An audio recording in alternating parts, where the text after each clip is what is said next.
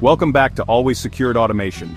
Today we're diving into an essential topic, how to check RTD readings and make sure they're not giving you false data.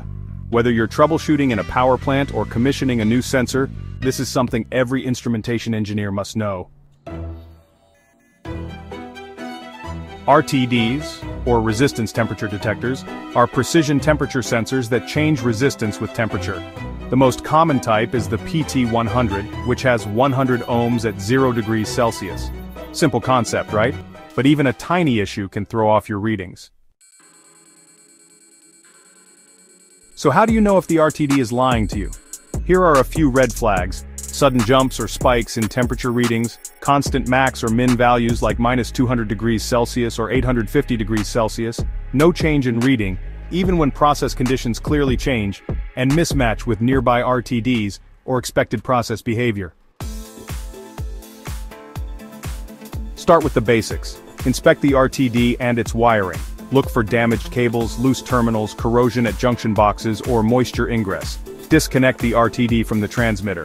Using a multimeter, check the resistance across the RTD terminals. For a PT100 at 0 degrees Celsius, it should be 100 ohms, and at 100 degrees Celsius, it should be around 138.5 ohms. If the resistance is way off or infinite or open circuit, that's your culprit.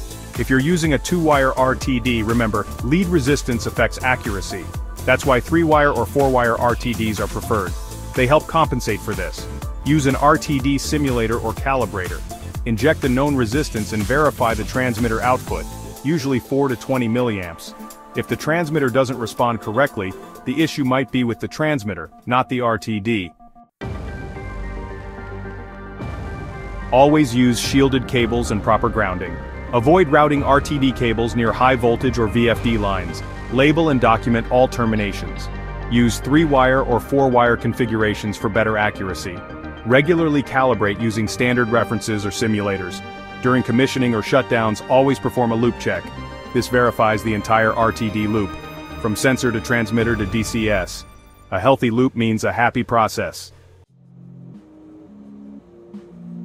If you found this video helpful, give it a thumbs up and share it with your fellow engineers. Don't forget to subscribe for more smart automation tips right here on Always Secured Automation. Until next time, stay accurate, stay secured.